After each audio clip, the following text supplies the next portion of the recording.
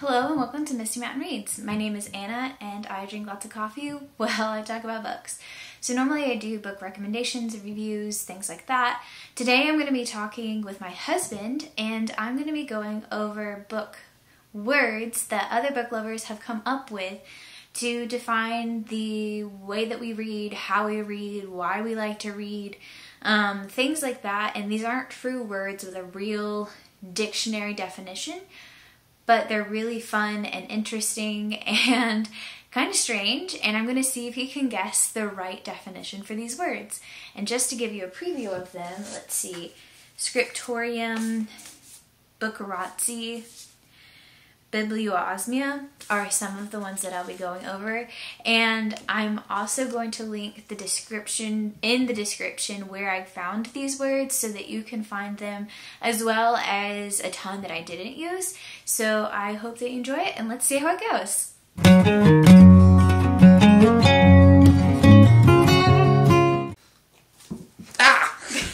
Okay, so you don't read very often, right?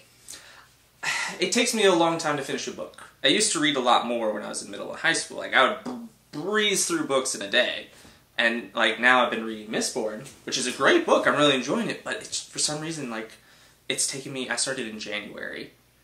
So it's taken me a while to get through it. Yeah. Okay, so you're not familiar with reader slang. I feel like I would know some. Okay. But I'm not fluent. Okay, so we're going to start by going over some terms that are commonly used by readers, and I'm going to ask you what you think they mean. Now, this is just supposed to be a fun, goofy video, like, not for educational purposes whatsoever. So we'll go over, I've got 5 terms that are commonly used in the reader community. And then we'll go on to these terms that I found that are strange, just very descriptive words that I didn't know the meaning of, that are for book lovers specifically, so we'll get to this. Okay, so first, here, I'm going to put these down. Alright, first, what is TBR? TBR? That's not tuberculosis.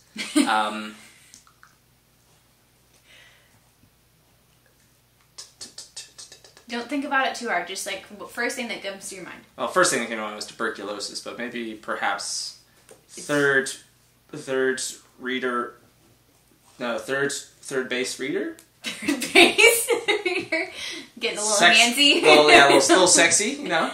It's to be read. Oh, to be read. That would make more sense. So people have a to be read or a TBR list of books that they want to read in the future. That makes sense.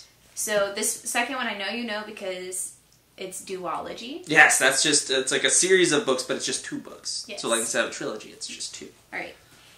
DNF. Well, do not fart. Do not fart. That's not the first thing that came to mind. Okay, well what would that have to do with reading? I have no idea. Okay. Just, I mean, it's rude to fart while you're reading with someone, so... Okay, it means did not finish. I did not finish. So... That's what she said.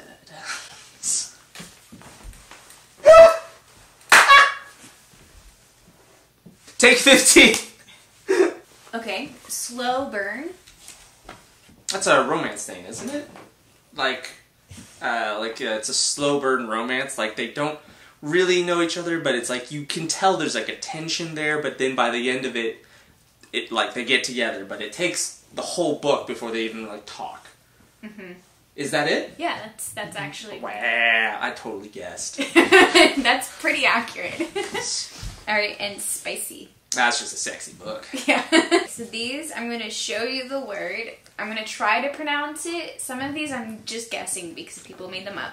Okay. So, first one is Bibliobibuli.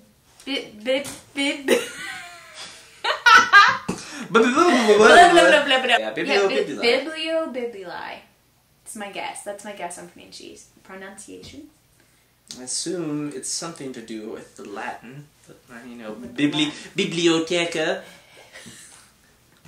It's when you love the letter B and you want to make a word out of it. Okay, Hint is biblio means book. Yeah, no, Yeah, like okay. biblioteca is the library. Okay, it's people who read too much. Ah, isn't that just a bibliophile? Bibliophile actually I don't think was in my list. But I think a bibliophile is just somebody who loves to read.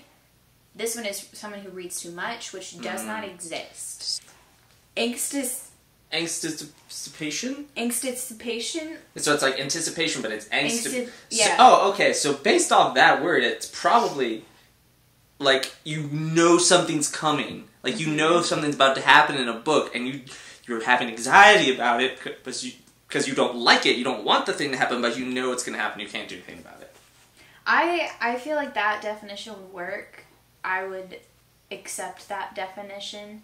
The definition that was given was the feeling experienced when you finish the latest book in a series. It ends on a series cliffhanger, and there isn't an estimated publication date for the next book in the series. Ah, that makes sense. Which is hyper-specific. That is incredibly specific. So I think that yours definition would, based off of the words that they've put together, would work. Yeah. I like my definition better. Alright, this one is a Japanese word, and it is actually, like, these other ones are mostly just made up. This is a legitimate word. Tsundoku? Yeah. I don't know anything about Japanese etymology. Yeah, I don't either. So I have no idea. it's a type of sushi, except it's raw toes. So this is the act of leaving a book unread after buying it, typically piling it up with other such unread books. So it's like having a really large physical TBR. I do that a lot. Yeah. I have quite a few. I have that. I have a Tsundoku. Ironically, most of these books behind us are ones that I've not read. I've read those two and this whole section right here. And then some of these, haven't you? Two of them. Two, yeah. Most of these are ones that I haven't read. But you just have so many that you got No, to be fair, I didn't buy these. These were all gifts. Yeah, so and you're working through them. I am going through them. Okay. Librocubicularist. Librocubicularist. Okay. That's someone who stays in bed reading. Did you see this? You saw this one. I've been on the internet a long time. This has been that's from my Tumblr days. Oh, okay. So okay. So you do know some of these. I do some of these. Yeah. I'm impressed. A person who reads in bed. Yeah. Okay. You are that. Bibliosmia. It's someone who stays up way too late reading and doesn't fall asleep. Really? Nope. It's the act of smelling books, especially as a way of getting a fix from the aroma of old tomes.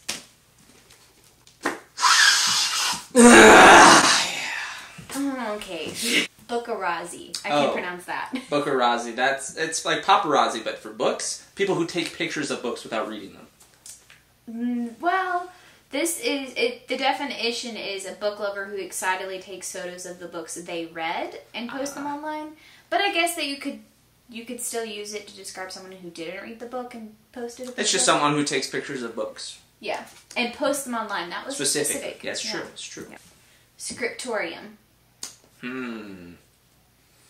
It's where someone who has a lot of scripts and goes through them like a play. So it's a bunch of like playwrights who have just put all of their scripts in one place. So you like old scripts from movies and TV shows, they have to go somewhere. So there's just one big scriptorium from all of the movies, TV shows, plays, any performance ever goes into this one giant scriptorium that holds every script ever written. That sounds like a good setting. That's for a good story. D&D thing. Yeah, I'm gonna use that now. But it's actually a place where people write, so it could be anywhere, like a coffee shop or a library, a bookstore. A scriptorium. Bibliolater? A bibliolater? It's a defibrillator, except it's a bunch of books that you just rub together and you just smash someone's face with it. And that wakes them up. That would wake or kill them, depending on the size of the book. True. This is a person who is passionately enthusiastic about books. I feel Yeah. like that's a pretty broad That's a very broad def. Some of these are super specific to very general. Alright. Book-bosomed. Someone who carries books like this because they have so many and they're basically seen constantly carrying books. That's pretty close. It's someone who carries a book with them all the time. Not specifically like this. Oh yeah, but bosoms. Yeah, but like, like a bosom friend. Bosom buddies. Okay, yeah. That's a term. That's a family-friendly term. Okay. Bosom buddies. Scrollmate. Also bosom buddies. Someone you read with. Really? This is an author with whom a reader feels a deep connection. Oh, okay. I can see that. Okay. Well, that's all I've got. Do you have any favorites? Here. Let me see. I do enjoy Scriptorium. That was my favorite too. That's a fun one. I really quite enjoyed that. I like the way that it was easy to pronounce. Yeah, like that, Scriptorium and Tsundoku, which I think I'm butchering the pronunciation of that, so please correct me. But I believe that's Tsundoku. Tsundoku was... I looked up the pronunciation, and that's as close as my mouth can get to it. Gotcha. Angsticipation. Toast? Ooh. We should come up with our own word. Someone who reads while their head is laying against a dog. Very specific. Read with a dog? Yeah. What's the Latin word for dog? Dog. Canis. Canis. Okay. Bibliocanis? Librocanis. Librocanis. Someone who reads while draped against a dog. Cool. I like it. Well, thank you for watching our video. I hope that you enjoyed our goofiness and the new words. And I will link all of them in the description. Well, actually, let me rephrase. I will put all of the links to my references for these words so you can find them and more in the description. Thank you for having me on your show. This has been a real pleasure. Thank you for coming. It was really nice to meet you. It was nice meeting you. Yeah. I'll go back to the dungeon now, where you took me from. Okay. What are we doing for dinner?